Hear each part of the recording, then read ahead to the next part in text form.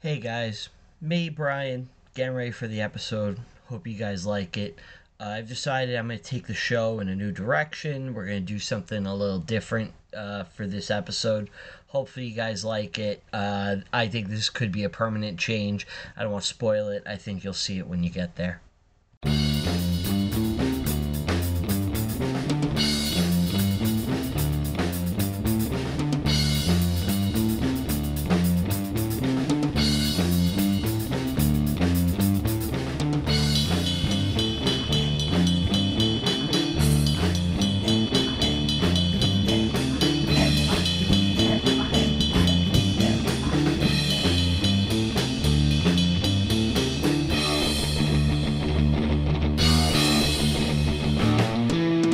Hello, you're listening to Reviewing History, your comedy history podcast. I'm filmmaker and teacher Brian Rupert, joined here by... As always, Tim Dalia. And... Aunt G. I have that stupid song you were just playing for me stuck in my head. I've been waiting on you. Zabin, Future Island. Future Island. Seasons. Yeah. Yeah. So what's up, guys? Future Island's up. Yeah. What's up It's with stuck in my the head. shades, My Maverick? future's really bright, that's all. Okay. Yeah. We're gaining followers. We're reaching stardom. I think Steve did like a massive amount of drugs and he's just blocking his eyes. By the way, we do have to note, every time Steve walks into the studio I have recently, these glasses he on. has shades on now and he acts cool. And he thinks he's like Maverick. I act cool. He does. Yeah. Yeah. I just, He acts cool. well, with, like, I the know coffee. that. I know I'm better than you guys. He You know what I comes mean? in like a celebrity who's doing us a favor. Yeah. Yeah. Right, Oh. right. Like, I don't have to be here. Yeah. The little people. Yeah. Yeah. I've kind of had enough of you. I know. I know. I have had enough. Of you. I saw a concert recently. Was it Limp Bizkit? It was Limp Bizkit. I don't know how I guessed. I'm See, looking at your shirt. you now. went to see can't Limp. see it though. Do you know who opened the show? A few people, right? The great Corey Feldman. Corey Feldman. But this man Didn't see Corey Feldman. So you wasted everyone's time. Oh, like- doing nonsense. What the fuck, dude? Yeah. You could have heard Ascension Millennium. I didn't know You've that. been a part of history. Instead, you're just a smudge. I know. You're just I nothing. didn't know that he opens the show. It's like doors open and Corey's on. Yeah. You should have known. I Should've think known that's better. a mistake because the rest of the acts were like just fucking the most like boring rap ever. Like it was like background noise. They weren't. basically. They Mhm. weren't no Future Islands. is They what you're weren't saying. entertaining at all. At least Corey has the freak factor. Yeah, because people want to see Corey, so they're going to get there early. My Yeah. wife was very angry that you didn't see Corey. Me too. I'm sorry. And my wife. That was the first question. I was I like, know, "You saw that's- Limp Bizkit?" And I was like, Everybody, "Oh, everybody has asked that. How's Corey? yeah, messed up." More people are interested in that than like Yeah, Limp. why? No one gives a shit about Limp Bizkit. It's 2024. Yeah, he has. Is Corey pumping out new stuff? Yes. Is Limp Bizkit pumping out new stuff? Yeah, they just had a new album come out. Does anyone Is it care? that? Yeah, no. I didn't even listen to the song. I want to, I just haven't. You just went for the nookie. You know what I mean? The crowd, speaking of Nookie, the crowd there was ridiculous. Really? You had obviously a bunch of dudes like my age. Right. Well, that's who should That's be the there. demographic. Then you really. had girls my age dressed like, you had a wide range of girls dressed like Fred Durst, where they're in like white with backwards red Yankee hats. Is that why you're They're wearing a backwards red hat? Cosplaying as Durst? Yeah, Are you cosplaying as Durst? I That's am weird. Durst. That's fucking weird. Je suis Fred Durst. Yeah. So, like, the crowd was like girls like that. Like, some of them were really way too good looking to be at a Limp Bizkit concert. Anybody have UFO pants? There were a couple. Nice. And it was like, there was one girl that I think was like a time traveler from like 1999? 1999. Yeah. And then the weirdest thing was like, there were like, With the Juggalos? I didn't see any juggalos. I feel like there's a lot of crossover there. You would think. Where did you even find this? Where do you find these things? You would think, but I don't know. I'm not sure. Maybe Fred did play a gathering. We could ask our Juggalo correspondent in the future. In fact, I will text him while you guys are talking. But then there were like these like Staten Island Guidettes Sure. that were like 20 years old at the concert. No, that doesn't make any That sense. was That's bizarre. Weird. That's Yeah. weird. It's like, why are there 20-year-old like, People at this Limp Bizkit show. that aren't even like, I could see if there were 20-year-old rockers. No, I couldn't see that either because no one. Like Limp Bizkit is a band that they had their 15 minutes of fame where they were massively famous, massively popular. But then the world turned on them. Whereas not only that they just fell out of favor, it's like people started to vitriolically hate them. They became a punchline for everything wrong. In the same way Nickelback have. Yes. So it's like a young person would have been stopped from getting into a band like Limp Bizkit, you know, even if they weren't around. Plus, the at the time. parents brought them. No, because nobody actually likes Limp Bizkit except Brian. This is true. Hey, I was there with Chuck. We were rocking out to the bass. Show was fun though. It was fun, and I'll tell you this: Fred did something pretty cool. What? So Jerked off on the crowd. yeah, he came into the crowd. So he's on stage and he's like, "Who here is seeing their first Limp Bizkit show?" A couple of people put their Not hands you. up. Not me. You're a This is my vet. Yeah. This is my second one. And he goes, "Who here is under 18?" A couple of hands go up. Not 3. much. He goes, "Anybody under 18?" Because the PNC stage is weirdly shaped. Mhm. It's a terrible venue. Yeah. Yeah, it has Sounds like shit. but it has this weird like area that's almost like a no man's land. The lawn. I was on the lawn, Mhm. but the stage itself has like a weird area Okay. with like almost empty space. Because usually a stage is flat. Mm. It's like this weird bubble. It's like a part. half U, right? Yeah. Yeah. He takes all the kids on stage and he goes, "You guys sit on the stage now and you guys get the best seat in the house for Biscuit." And he has all these kids That's cool. sitting on the stage. Really? That's cool. Yeah. And like one guy was there who has been going to every Limp Bizkit show since like the 90s, and he always shows up dressed like Winnie the Pooh. Ooh. So he's a famous guy. He's special needs. He's like a famous like just biscuit fan. his mom drops him off. It's like the fireman, the Jets fireman. Yeah, but he's the biscuit guy. He shows up Uh-huh. like when I was at my first biscuit show. He was there. He was there. He was there, and Fred Durst sees him. He's like, "Fucking Winnie the Pooh, man!" And he's like, "This guy." Is he just a New Yorker area? Yeah, I think he's a tri-state area Okay. guy. He doesn't like go to every No. show. Fred was like, the first time was like, "This guy. Every time I've ever played in New York, Mhm. he's here dressed as Winnie the Pooh." And he was like, "This feels like fucking like 10 years ago or whenever Right. it was when I saw him." Yeah. So he's like, he sees him and he's like, "Hey, what's up, Pooh?" And Pooh has like a 5-year-old with him. And he goes, Wow. "Pooh, you and your kid get to sit up here." So like the crowd has a bunch of children on This is stage. bizarre. It was weird. And a psychopath. And Winnie the I Pooh actually outfit. think this took too long because they didn't do an encore or anything. I think they ran out of time. Uh-huh. So they're on stage and he pulls all these kids up and he's doing a couple songs. And then a couple of times he got in the middle of the kids, made all the kids stand up, and they were all like doing this with them, going their hands up and down. It was fun, man. It was a fun That's cool. show. Did you break stuff? Yeah. Break stuff rolling. All the hits. Any Limp song you would want, they did. Mhm. You know? There's only so many Limp They songs, knew what right? this was. They covered I'm Killing in the Name of, That's weird. which was Yeah, that's a fun. weird Uh-huh. cover. That makes sense for them, I guess. Yeah. It's in this genre. Who is the creepy guitar player guy with the fucking mask? What's I it? almost said John 5. It's not John 5. Wasn't it a makeup? John Otto, take him to the Matthews Bridge. That's the DJ. Yeah. No, the fucking guy. He's got like a crazy name. He does, and I'm drawing a blank on it. Wes Borland. Ah, yes. How was he? He Was was he there? good. Yeah, he was fun. It's a good show. I wish you would have came. It was really cheap. I thought about it, but if I was there and I missed Corey, I would have walked out. I would have killed you. I would have been there for Corey.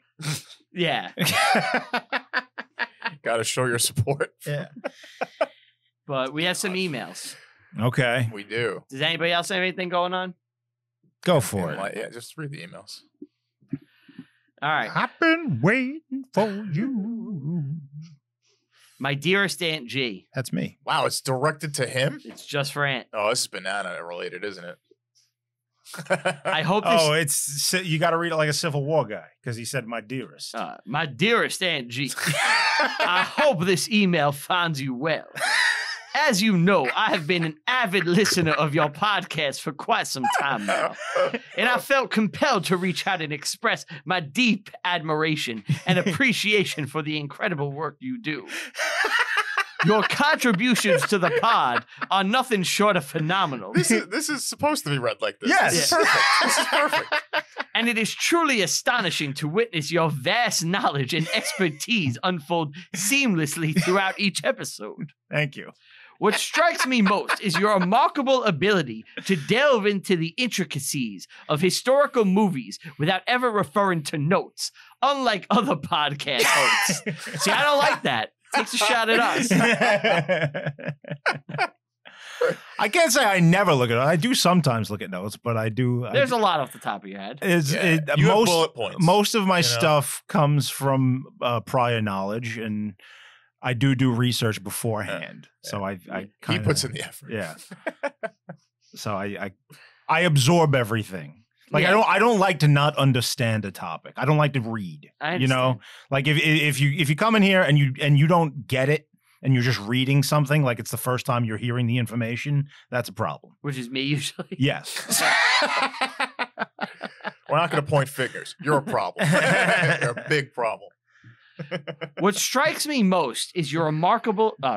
What strikes me most is your remarkable ability to delve into the intricacies. Oh, I said that. I'm You sorry. did this part.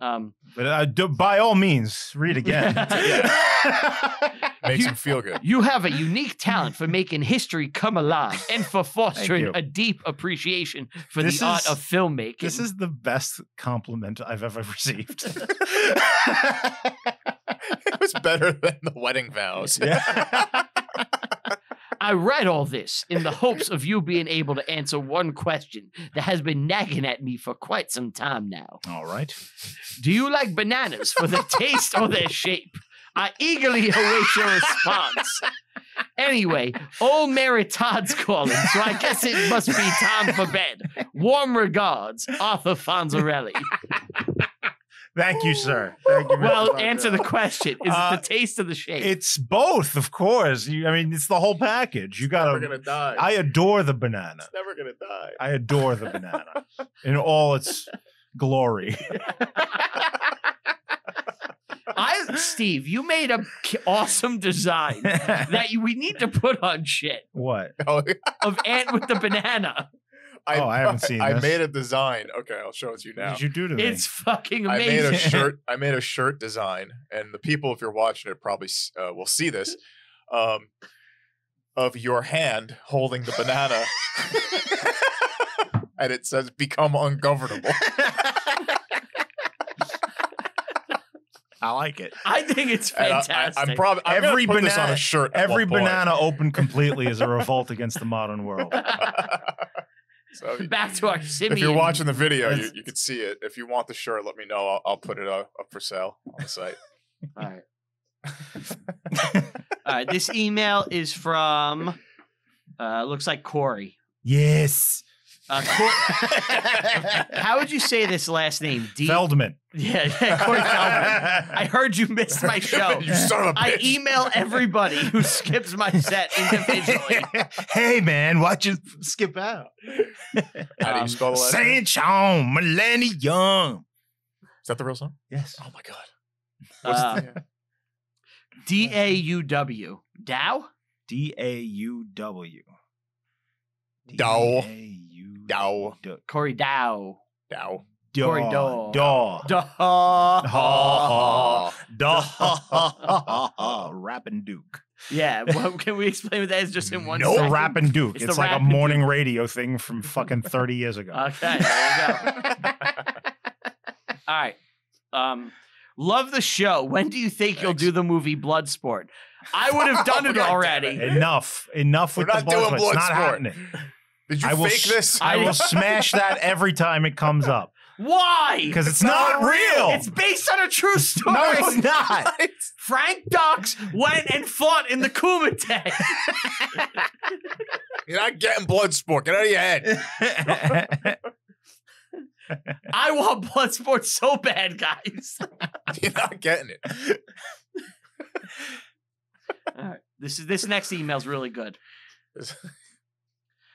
Whoa. The first line. What's up, tree N-word? Did he write it or no? No. Too bad.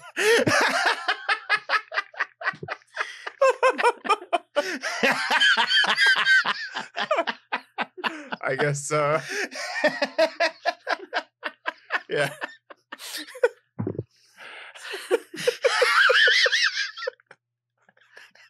I love all listeners. This email is titled Rupp is a Warrior. Sup tree N-words. I love that everyone who writes in is a day one fan. Like, shut the fuck up. We get it. Only turning he's on calling each out other. the listeners. Yeah. Only day ones write in. They said, anyways, long time, first time here. Kidding. First, I want to say that I believe you have found your audience. In one of the I hope not, because there's only like fucking 200 of them. If that, if we're lucky. And they all insult us constantly. That's it. You've capped out. Look, what I'm saying is when there's one listener. Where there's one mutant, there's another and another. In one of the pick episodes, my favorite ones, post the 1 week blip, you guys were reading an email that verbatim is exactly how I would have emailed as well. I was like, what the fuck? Did I write this letter and forget about it? It wasn't me, but it was another prog rock less affable and easily malleable millennial. I don't really mess with prog too much, but that isn't the reason why I wrote this email. Rupp just finished a story about challenging a man to a bout of fist for his disrespect talk and how upon the rejection, Rupp had to stand on fucking business. Decked him and helped his drunk friend. It's very true. Yeah. Also, I've been so drunk that I almost drowned in my own vomit. What? I was turned to the side, but only after vomiting all over myself. I wasn't in my own bed, though. Where were you? Men of the same ilk. I can't answer that. Mm. Yeah. Why am I asking you? Yeah. Reply to him. Seriously, though, Rupp is my kind of guy. I effing love his mindset. I wish it was our We're kind a of guy, PG too. show. We're not cursing. Yeah. 1v1 isn't a fair fight against me. Checking the oil. We'll follow through on a promise. These are all Brian quotes. When did I say 1v1 isn't a fair fight against me? In Gangs of New York. I remember this What? because you were saying that you would have been You a would- great you like would have whooped fighter. their ass, and Yeah, we you would said have you beat were- up all no. those guys, all those boxers Yeah. from the I 1800s. would whoop all that fucking It's asses. like you're Get your ass beat. you're retarded. One-on-one, I would beat McGloin's ass senseless. You would get fish hooked so bad. I would check You his are oil. a fiddling Benz, dude. Oh, yeah, fiddle with Benz. He would get fish hooked by a scrap. I will follow through on a promise to defend my own honor, motherfucker. Aunt Geo and Beaver, not at all warriors. Okay. They are like the Senate in 300 trying to cuck Leonidas' wife. They are We're watching a rape. they are great, but I don't want them fighting side by side with me. Okay.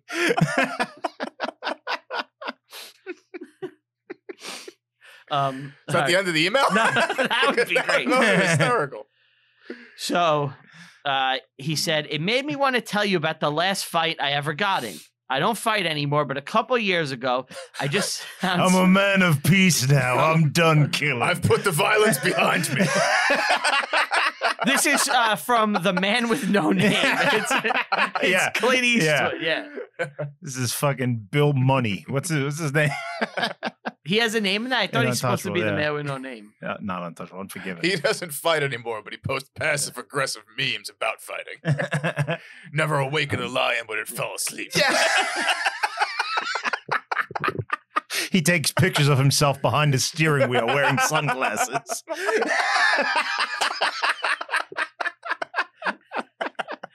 With a mean mug on. Yeah. All right. He even told his wife that he will probably pick a fight. And sure enough, he was at work and took a break from. Wait, I feel like you skipped a sentence. Yeah, where are we? It's very long, so I'm trying to abbreviate. Like You're condensing everything. It's gonna take like 5 minutes if I just read it. Oh, Yeah. okay. He had to cross the intersection, and a car turning left was waiting for him to finish before completing his turn.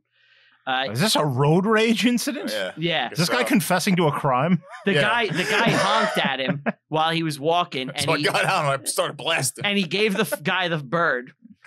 So after he completed, the guy starts yelling at him, and he spit at the at his car.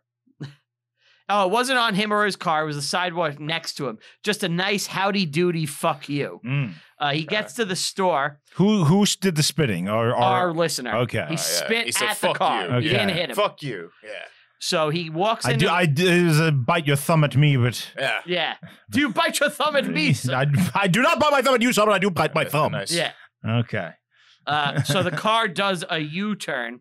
Nice. And road starts heading conflicts. Oh, he's coming for the fight. So the guy gets out of the car and he gets in the store, and he's 6'3" and he weighs more than our listener too. And he starts, our listener is like, this might be a fight I lose. Mm-hmm. He spots me and immediately tries to chirp again, gets in my face, pointing, puffing his chest. He squares up. I'm losing my place. He squares up too, but he tries to do a jump scare to make me flinch. I'm not in a fighting stance to play, so when he did, I hit him with a 3-piece and Sick. a biscuit. 2-piece with a biscuit. Yeah. Nice. We're fighting inside the store. It's a matter of honor. It's a matter of German pride. Our listener's going to get arrested for assault. He's a big dude and he got some heavy fists and he was rocking him, but he's not going down. He hit me with one and I had to collect myself. Hit him with a left hook. I'm not trying to get with too many of those. Hit him with an uppercut. Kick him in his ass. Eventually, so they're just brawling, right? He takes a step back and there's a curb behind him. His ankle rolls. Oh, no. He falls flat on his shoulder and his hand smacks the cement too. The big guy sees me on the ground and tries to jump on me. No lie, put my foot on his groin and he uses the leverage to flip him. Oh, he does a quick He toss. flipped Yeah, him? he does a Yeah, he toss. did a monkey flip. Yeah. Wow. He hopped up and Is he a started. Jedi? I mean, it's possible. He hops up and starts pummeling him on the ground until the storekeeper broke it up.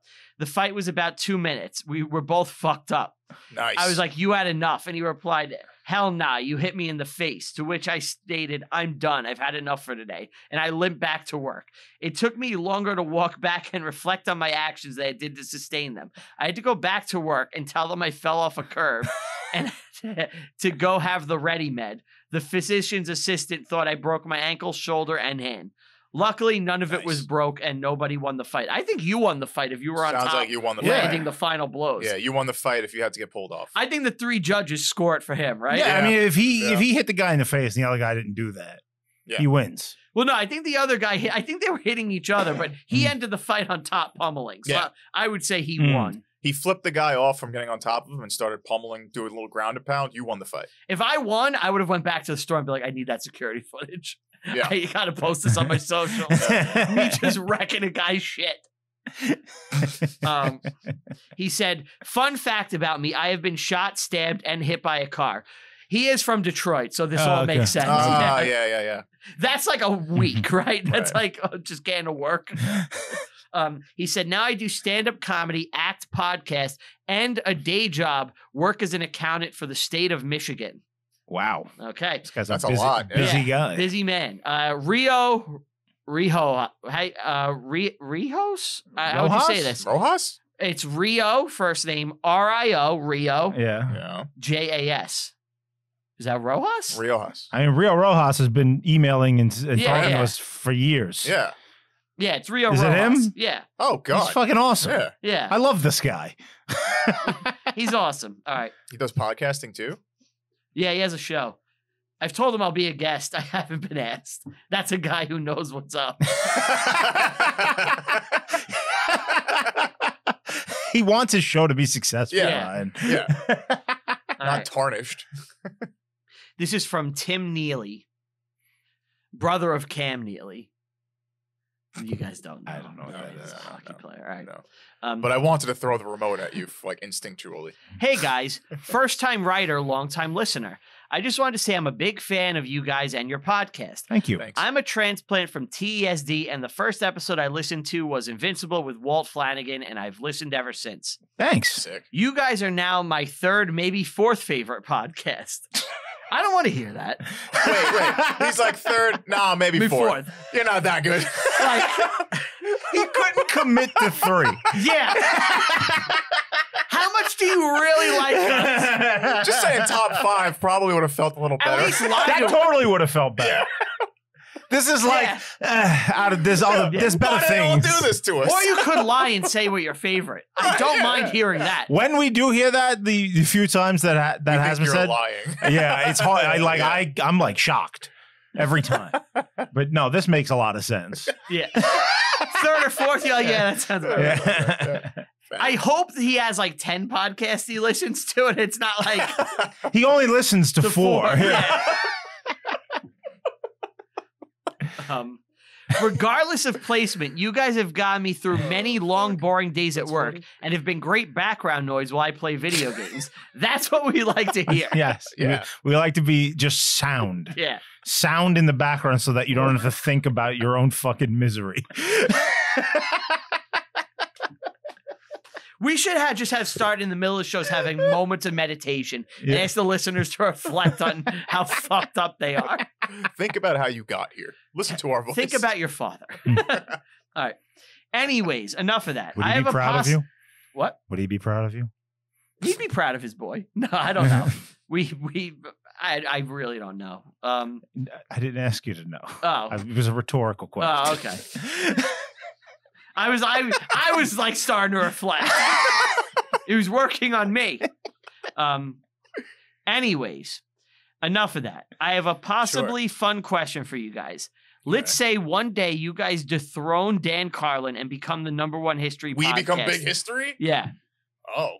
That's Then one day a big Hollywood producer approaches you guys to make Reviewing History the movie. Mhm. You guys are given total creative control. Who do you cast to play Brian, Ant, and Steve?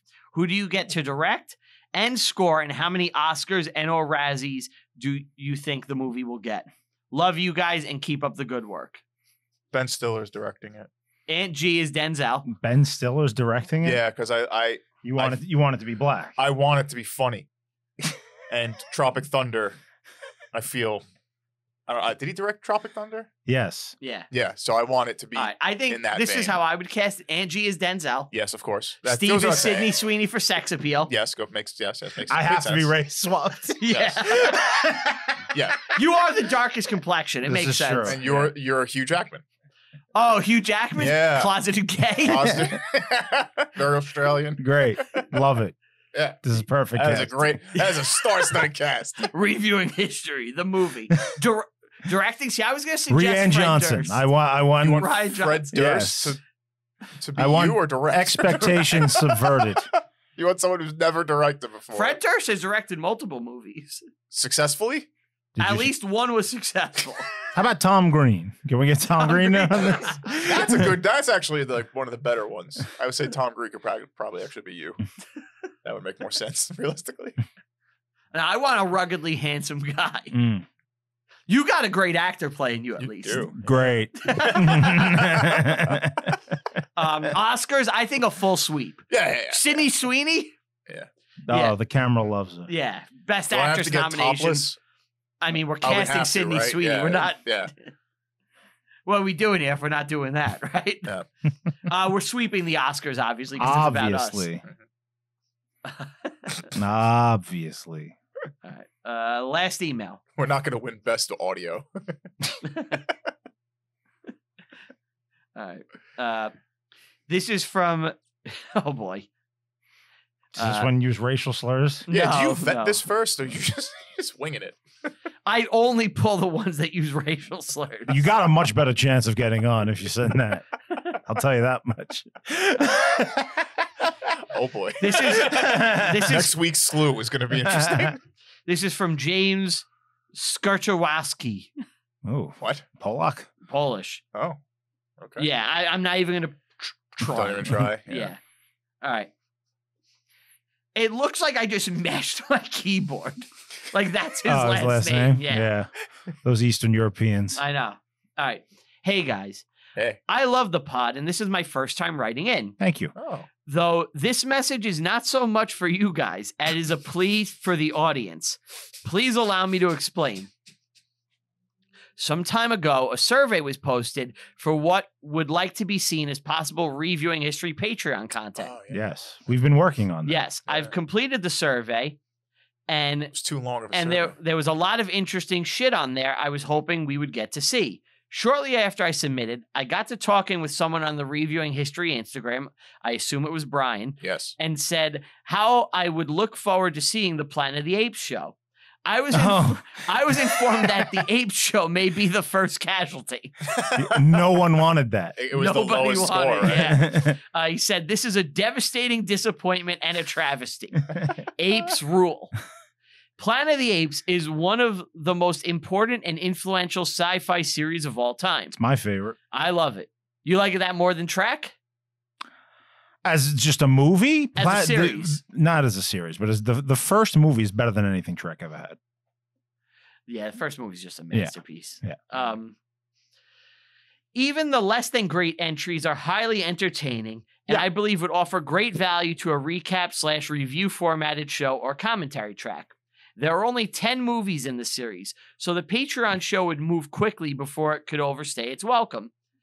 Not to mention that the show would end on a high note, as the modern Caesar trilogy is nothing short of a masterpiece. Those I haven't seen.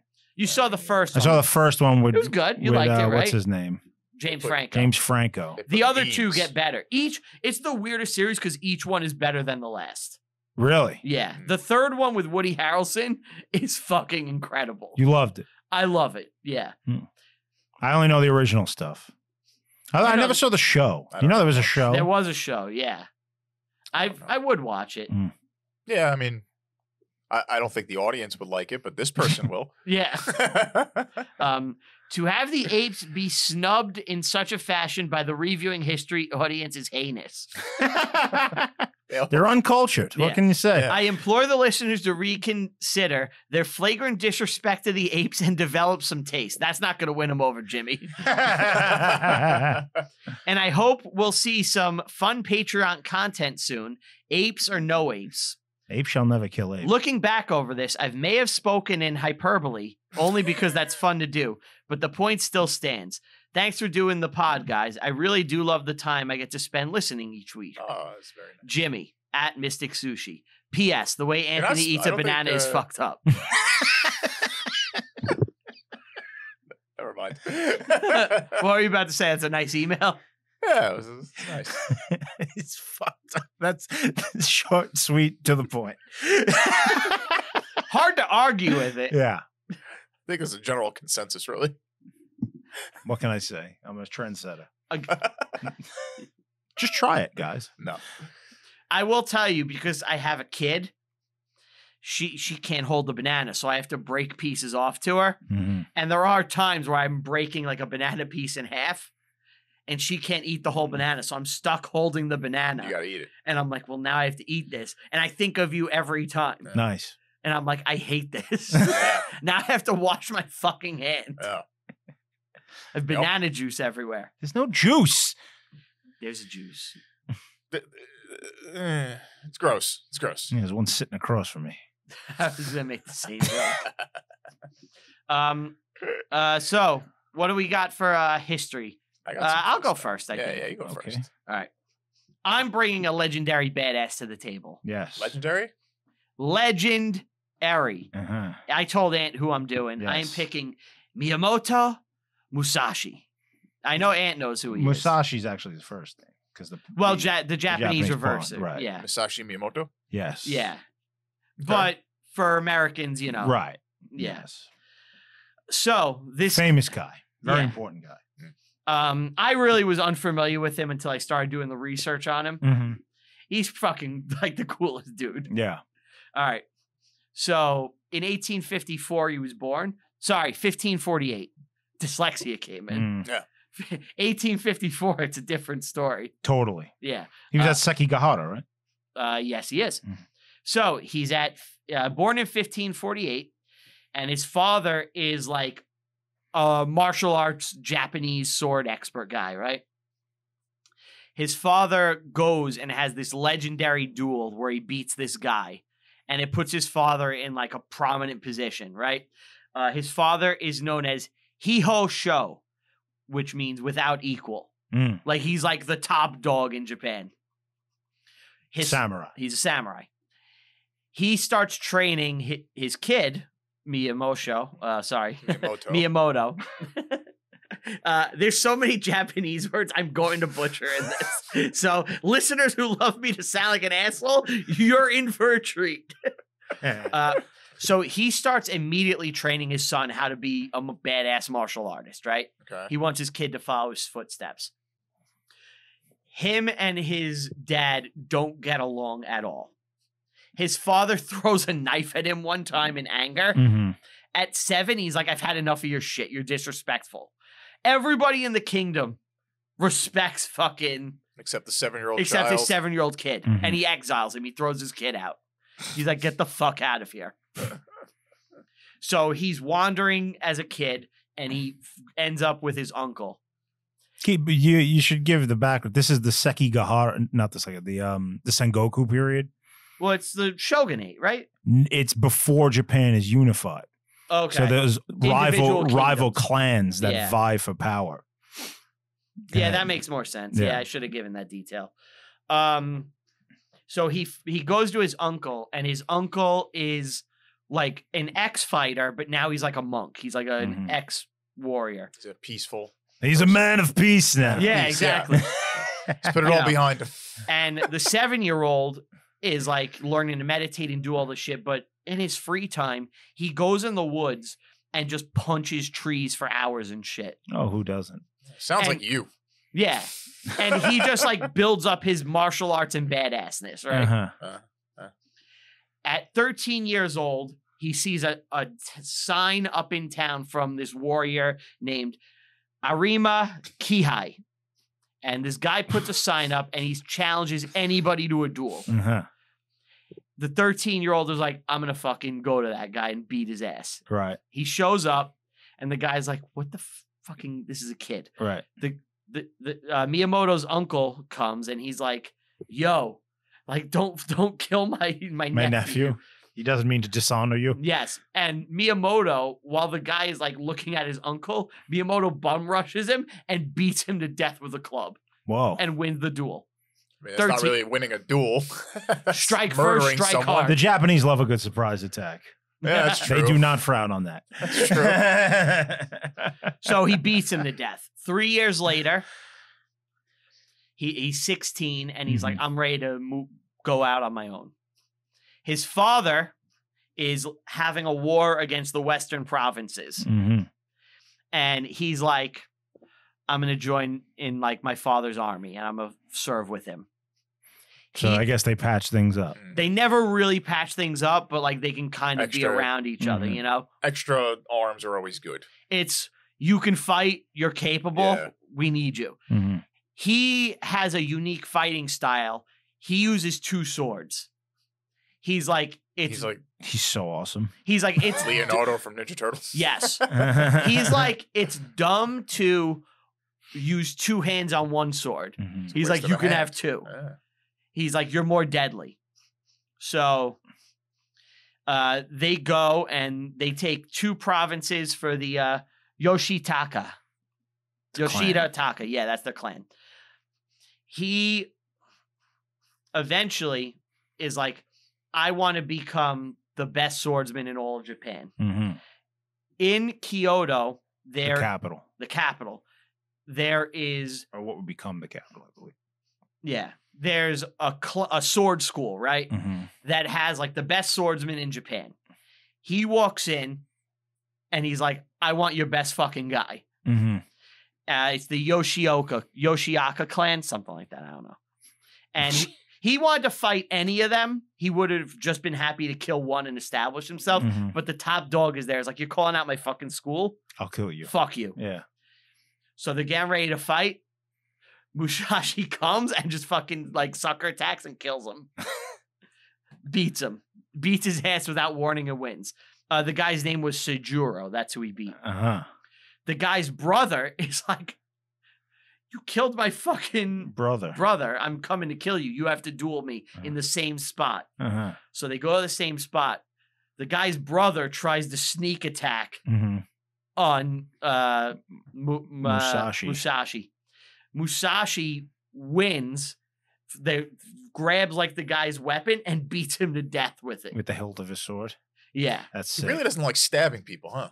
He just likes blunt trauma. It seems like he likes to really like blunt trauma. Blunt trauma, yeah. Which is his most famous moment. We'll get to that later. And he wins. Now he's like the sword school has a fucking bounty on this dude's head.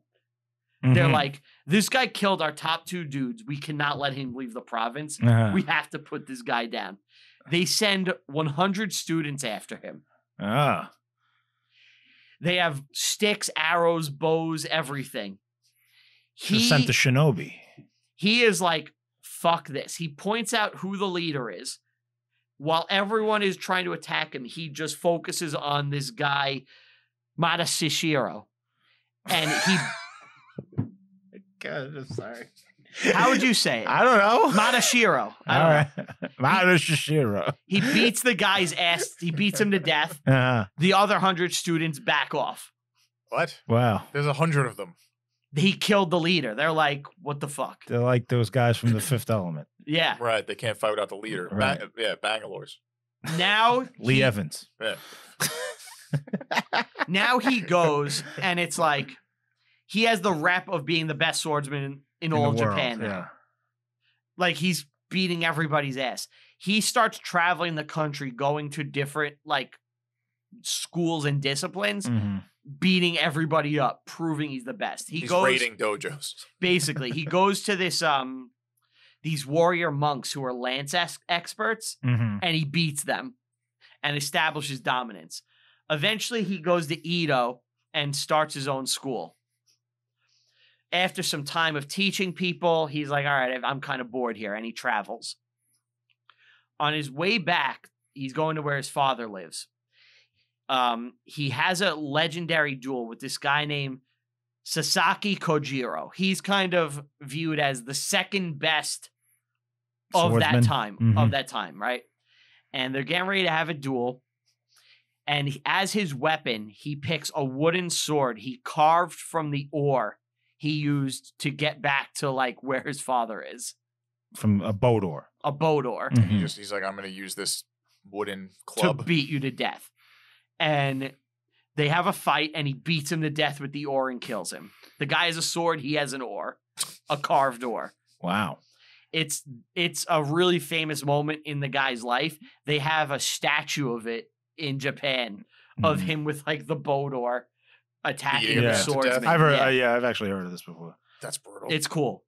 If you're watching, you're seeing it now. Yeah.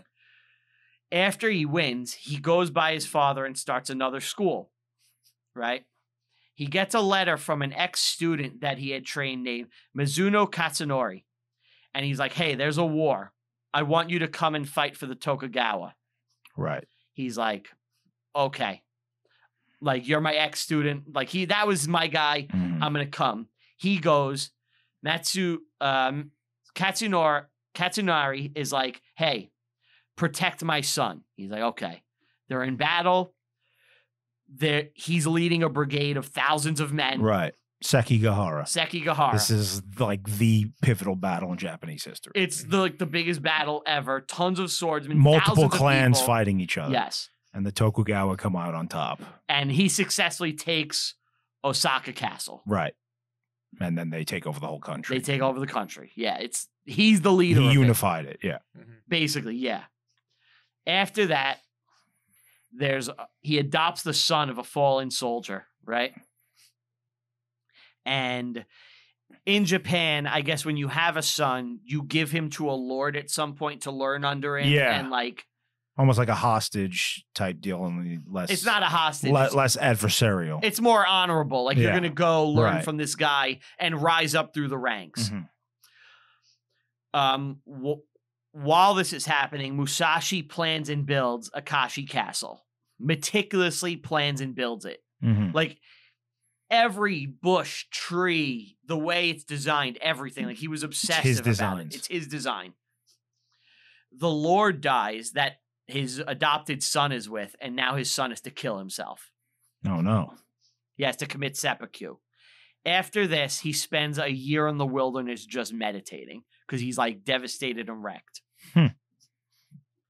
Afterwards, he's like, okay, I need to kind of move on.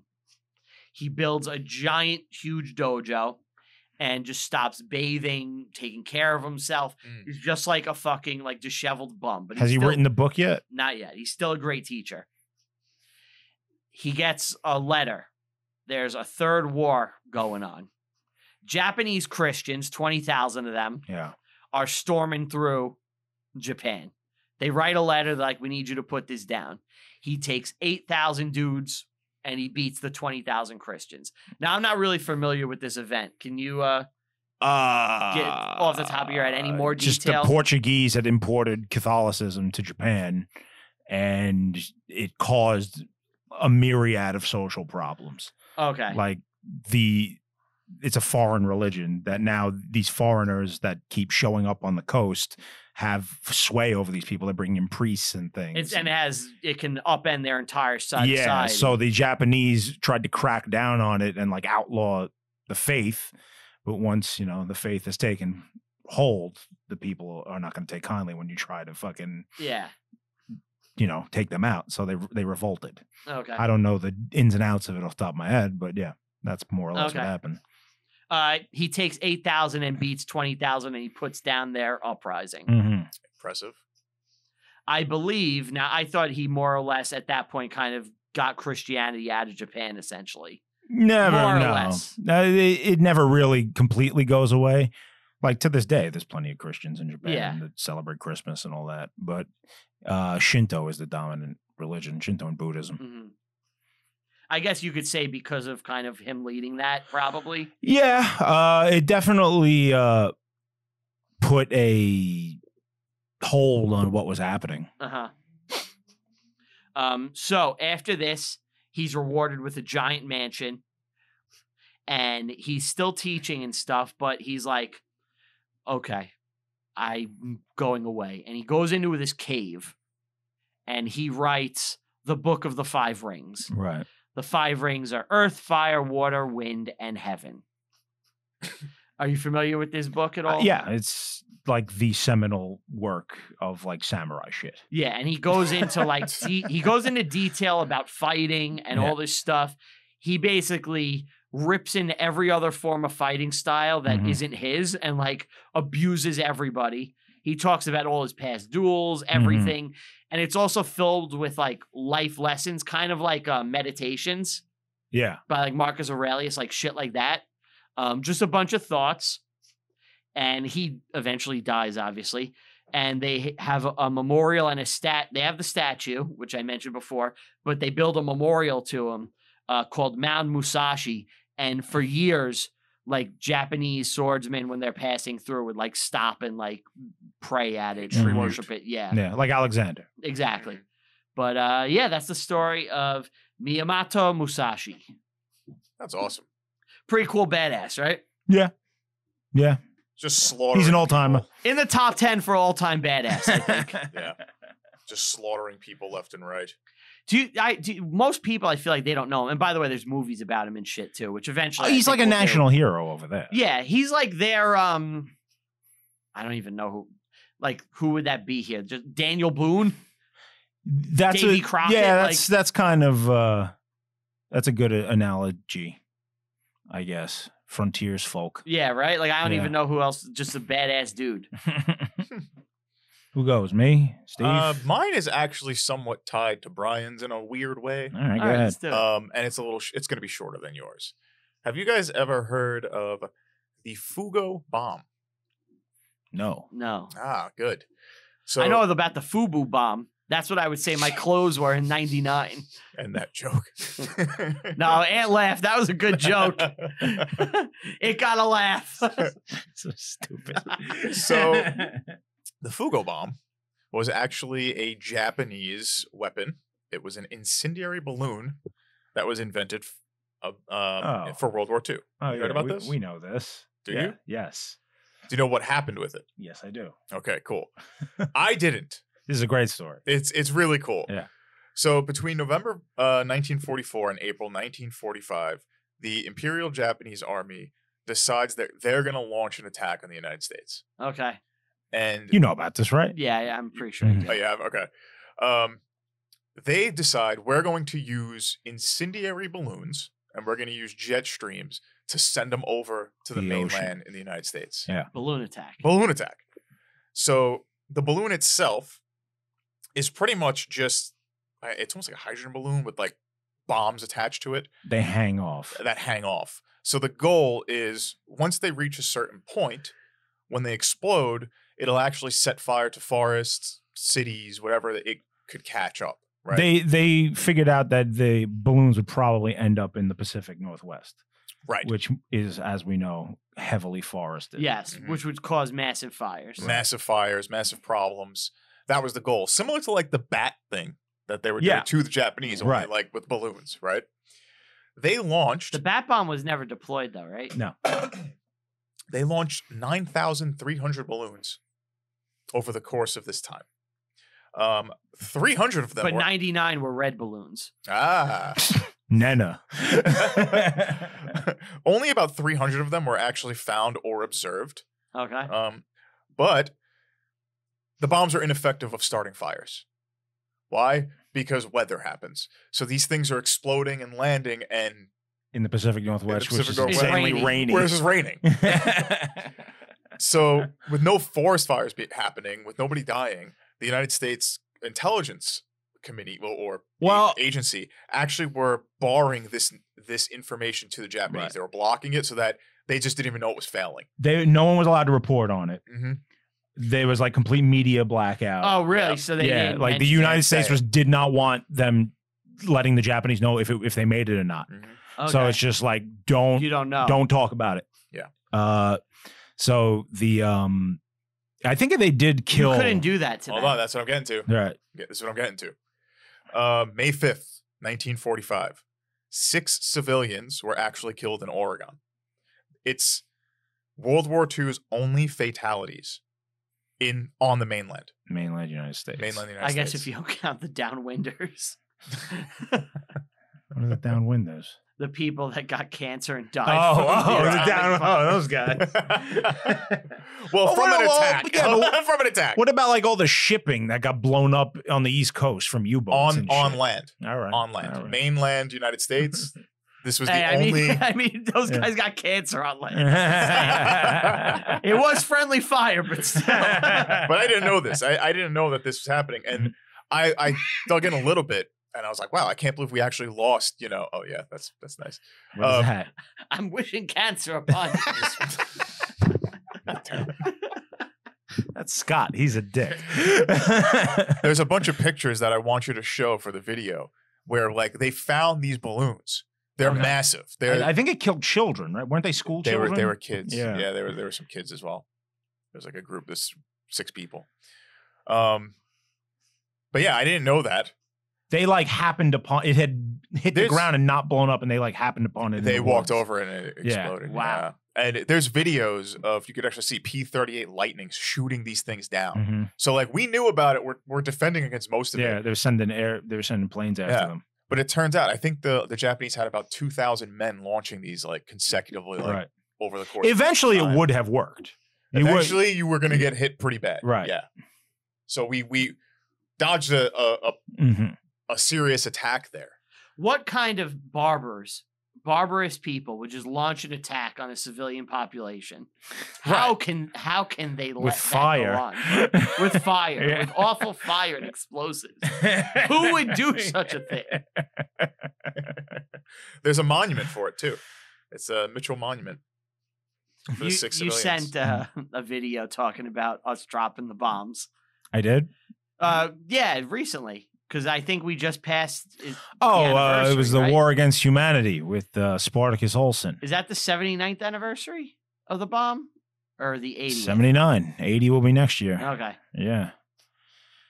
Yeah, I get a little annoyed when people kind of Talk about the atomic bomb. and I just don't like when people give America shit for it, and I get why people do. Mhm. It just always fucking annoys me to no end. I mean, you just gave America shit for it moments ago. Yeah. Oh no, But you're doing it was- ironically. I was Yeah. justifying.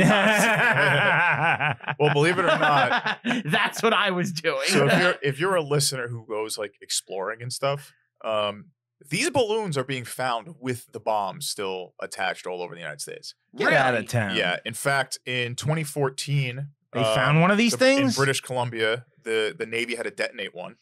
Holy In shit. 2019, the remains of another balloon were found in British Columbia. So if you ever come across a giant balloon, don't go near it. In Canada. Yeah, yeah, be careful. Wow. Yeah, so it was interesting that, and if you want to look more into it, there's a whole like details about like the censorship campaign and. All right. I just how that thought kind about of- something. So it's the Fugo, Yeah. but in Japanese it's the Go Fu. Come on, that was good. That was a good one. That was a good one. I liked it. I liked it a lot. It's topical. Yeah. Yeah, very topical. But yeah, when you said like they have no qualms about doing surprise attacks, Mm. yep, They love a good they surprise love attack. it. They love it. Pearl Harbor. Well, that would be the big one. That's the big one. This. Yeah, look, I'm Beating somebody to death. Sometimes Or- you gotta use everything at your disposal to put someone down. That's all I'm saying. Hence the term, we're going to get jabbed. Yeah. Yep. But anyway, We played Short when and I was sweet. on the wrestling team. This would not fly today, but we played a game called Jap. What's jab? Where, and this was sanctioned by the coach. This wasn't like Touch the Red Sun. Mhm. Which I don't know if I've spoken about that. Yeah, like it was approved. So Jap was one wrestler would get in the middle of the mat. Every other wrestler would run laps, and you were given a number. And when the coach called your number, at any moment you were allowed to go and attack The the guy in other the middle? wrestler. And if you took him down, you were now in the middle. Why do you want to be in the middle? yeah, you don't have to run. Well, you don't have to run, but it's also like you want to win and You're proud, establish yeah. like Dominance. dominance. Yeah. We do that. We do that in like jujitsu classes sometimes. Yeah. Something similar where So- you stay on the ground and you have to like beat the person. And Yeah, then King of the Mountain king of shit. the mountain. Yeah. But It's like Varg's kids. But you would have kids who like they would like they call 8, and you would have a bunch of kids running in and crossing, but it wouldn't necessarily be your opponent. Oh, trying to you don't know throw who you it in. is. You don't know where the surprise attack's attacks. coming from. Mm. You know, Mm. that was always fun. Yeah, that sounds fun. The other game we played was Touch the Red Sun. What's that? So on a school bus, That sounds like a Superman variant, it like does. alternate Touch the red timeline. sun. Yeah. It also sounds somewhat perverted if you want to go that route too. So on Yeah. yeah, touch my red sun. It's All hot. right. Go ride devils. But on a school bus, they have like the emergency exit, and there's the red light. Yeah. You would have to start at the middle point of the bus, and you would have to your turn. You would have to run and touch the red light, slam it. Okay. Everybody else on the Trying to team stop is you. trying to stop you Uh-huh. and beat your ass. Uh-huh. So like they're trying to hold you down and just wail on you and beat the shit out of you. Uh-huh. And you had to touch the red sun in order for your turn to end. So you would. Were you any good at this? I was really good. So I mean, you're not the tallest guy, though. yeah, but I'm a good Sneak wrestler and I was through. wiry and I would Sneak fight. through. Yeah, I never not touched the sun. Mhm. Eventually, like if a guy's down and we're just pummeling, it's like this isn't happening. But my big contribution to the game was from the defensive standpoint, like defending the sun. Mhm. What I realized is battle strategy and planning. So what I would do is I would get the guy in the aisle across from me, and I would have him connect the two Seatbelts? seatbelts together on the bus. This is you putting tar on the fucking Yeah, you're battlefield. Exactly. So now the guy running Trips on Trips trips seatbelts. on it, falls down, and everyone just wails on him, making it way harder to Tar touch on- the sun tar on because the now you have battlefield. obstacles you have to worry about. Wow. And Brian sets him on fire. Yeah. What do you got? I want to talk about a guy named Joe Petrosino. Joe Pesci? Okay. He's very Pesci-like. He's only 5'3". Okay. Joe Petrosino is an Italian man. obviously. Yeah. He immigrated to the United States in 1873. It's an early one. Yeah, that's one of the first Early ones. one. Yes. And he grew up on the streets of New York. And As one does. became very well known as like a street fighter. Hadouken! He's a tough guy. Warriors today. Yeah. Yeah. And he would just beat the shit out of like people that would mess with him. The Irish. And then he became the Irish. Yeah. And became a street Bill the Butcher. He became a street sweeper in 1880s, 1890s New York. As you can imagine, there's a lot of horses. He's fighting Yeah. Tom Cruise. He would sweep shit around. Okay. But he got a good reputation. And a local police captain by the name of Alec Clubber Williams, who was known for his corruption, Okay. took notice of Joe. And We're going to start a protection racket. came to him and said, I want you to be a New York City police officer. So Joe took up the job and became the first Italian on the NYPD. Okay. Sick. The Italian immigrant population at the time is growing and growing and growing. I think around the time he started, it was up to like 500,000 in New York City. They live in their own little segmented areas. Like a little Italy. Yeah. One would say. You said it, not me. One would say. He looks like Yeah. Ralph Cramden. He's very Ralph Cramden-y. I see. He became a super cop.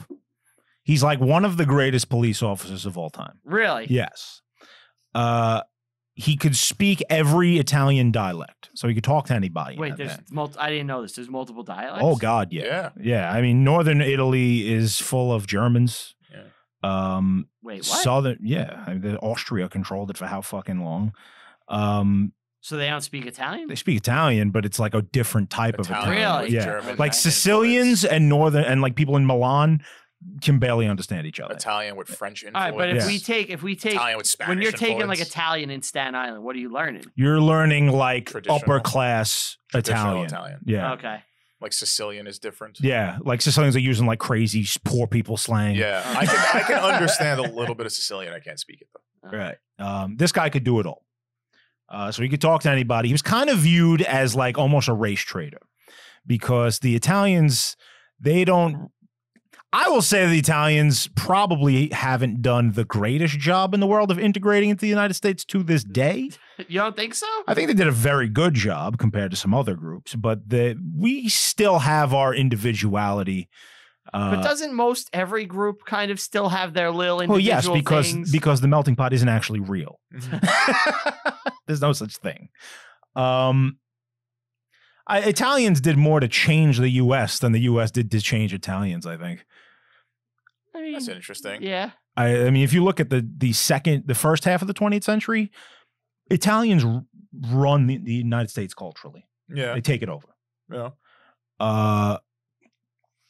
I mean, talk about Joe DiMaggio, Right. Fiorello LaGuardia to Mhm. Robert De Niro. Sinatra. Yeah, all that shit. Anyway, this guy Petrosino, right? He becomes a master of infiltrating the Black Hand. Now, the Black Hand Oh, is like the precursor to the mafia. Mhm. They're extortion. are they people. the same group as World War One? No. No. That That is the same name. same though. name. Okay. Yes. No, you're thinking of like the Serbian Black Hand. Yeah, I just which wanted is- to see if they were connected. No, like this no, was no. international. Very All right. different. No, these are extorters. They would like kidnap people and say, "Give us, X amount of money, and we won't kill your Yeah. loved one." Or like just threaten violence, like break up shops and stuff. Mafia shit. Mhm. He put a ton of these guys away and had them deported from the country. The Italian sectors were having a lot of problem with bombs. Okay. He invented the bomb squad. Really? Yes. He put together a team of guys. He hired these 6 other Italian guys to become like just an Italian squad to like police the Italians because Yeah. there's such an issue. What else? Oh, there's a famous story about a guy. He was involved with this banker. He like ran an Italian bank, Yeah. and the Black Hand kidnapped the guy's son. And they told him they wanted $20,000 or they'd kill his son. And the people that were at his bank found out about it, and they thought that he would use their funds from the bank to pay off these guys. So there's a run in the bank, and he lost his business and stuff. But he went to Petrosino for help, and he saved his son. He got him back. Huh. So This guy's a real badass. he is totally He's a badass. He had a wife and daughter. His daughter, he wouldn't acknowledge on the street because he knew he had a Smart. ton of enemies. Yeah, that would try to get his And daughter. if they ever found out who he was related to, they would have gone through them to attack him. Oh yeah. Yeah. 1909. I believe it's 1909. Yeah, 1909. He gets sent to Italy by the NYPD. Okay, Italy. Yes, he goes back home, and he's going to go there and coordinate with Italian police to get information on international mafia guys. People like criminals that if they ever show up in America, the NYPD will know who they Guys are. who are fleeing Italy. Right. Yeah. Yes. The press loved him, by the way. They were constantly writing stories It's a about hero him. cop, yeah. Yeah. The Hero cop from a minority population. right. Yeah, it's a good story. So the press finds out he's going on this trip to Italy, and they make the mistake of making it public. God damn. Yep. So when he gets to Italy, there are hundreds, Of if not assassins. thousands of people that he has gotten kicked out of the country, ready and waiting for him. So while he is doing his business, I think it was April 12th, 1909. Oh, no, not April. No, that was The press ruined everything. I don't know what day it was. It was like March. 1909. He's walking like to his office in Italy and gets Pew, pew. assassinated. Pew pew. They kill him. They brought his body back to New York. April 12th was declared a citywide holiday, so businesses were closed. Okay. 250,000 people attended his funeral. Wow. Wait, how many? 250,000. Holy shit. He's buried in Queens. Wow. And he is the only NYPD officer to die in the line of duty outside of the United States. Huh. Wow. Yeah. Press ruined everything, man. Yeah. He at one point had the record for most homicides solved in 1 year. I think it was Really? 17. Yeah. Guy's a super cop. This guy's pretty fucking cool, man. 17? Apparently there's movies about him. Oh, really? I didn't know that. Yeah. What do we got? So there's a silent film about him, Of course, yeah. which we got to see from 1912. That's got to be incredible. Yeah. There's one called Joe Petrosino from 1934. Mhm. Might be a missing film. There's one from 1960 starring Ernest Borgnine. Oh, that's We great. gotta- Maybe we gotta do that, right? as a pick, yeah. Then there's one called The Black Hand from 1973 starring Lionel Stander. Mhm. We got to do the 60s one. These sound great. Yeah. Yeah.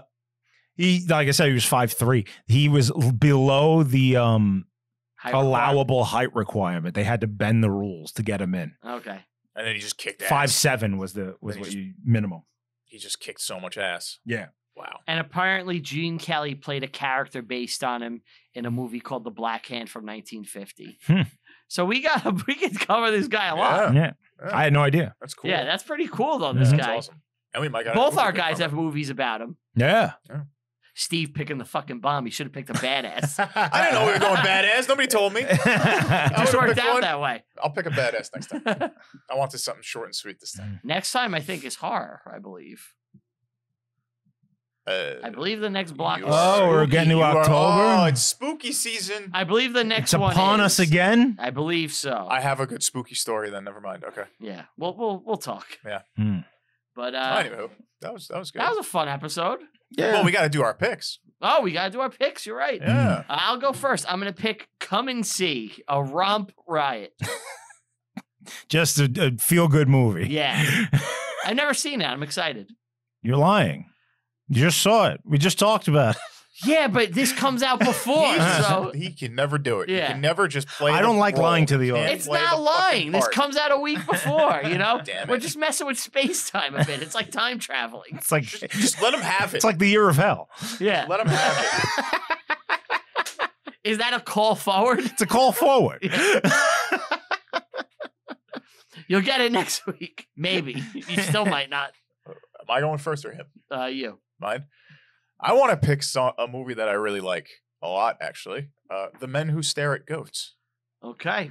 We're going to look at some fucking... Are they Look at some goats. Are they bovine? What? No, that's No. a cow. What's like the technical name for a cat? A It's goat. Goat. The technical name is goat. A goat. A cloven-hoofed creature. Cloven-hoofed Yeah, I creature, mean, yeah. yeah. Prey. Yeah. Dinner. Gyros. It's yeah. They belongs to the Bovidae family. He was right. Yeah. There you go. Fuck you guys. Okay. Yeah, fuck you too. What are you picking? The Man for All Seasons. The Man for All Seasons. Thomas More. Have you ever seen it? Yes, I have. It's great. Yeah, it's a great Oh, I movie. never The guy seen who played this. Quint plays Henry VIII. Yes. I've never seen this. So. Robert Shaw. Robert Shaw. All right. Yeah. That's good picks. That's Going good old picks. school. We're going a nice mix here. It's gonna be fun. It's nice. Yeah. All right. You guys want to say bye? Bye. Bye. Want to give a big thank you to Tell 'em Steve, Dave, last record down in the studio. We greatly appreciate it. Big thank you to Bri Q, Walt Ganem, last record down. It'd be great if they didn't let us and we just were breaking it every time. Every time, yeah. Hey, we have a key now, so we could. I have the key to the castle. Yeah. Nice. I have a chair. Big thank you to everybody listening and or watching. We greatly appreciate it. Like and subscribe. Follow the show on all social media at Review History Pod on Twitter, Reviewing History Pod everywhere else. Follow me personally on all social media at Brian Rupert. That's with 2 P's. Follow me on Letterboxd. I rank every single movie I watch, even the ones in my personal life. Thank you guys so much. We'll see you next time. Bye.